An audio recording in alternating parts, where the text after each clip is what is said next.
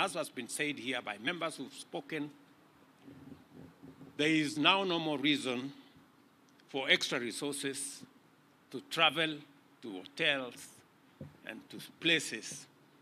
I don't know whether that is true. Now that we have all the facilities here, the meeting rooms, committee meeting rooms, I hope I will see a significant drop, Mr. Speaker, in the budget of Parliament. Yeah, it must reflect somewhere. You guys have just said yourselves. Yeah, and the taste of the eating is in of the pudding is in there. Yeah. So as you appropriate the next budget, just remember that Parliament does not now need money to go to hotels, and therefore the budget should come down.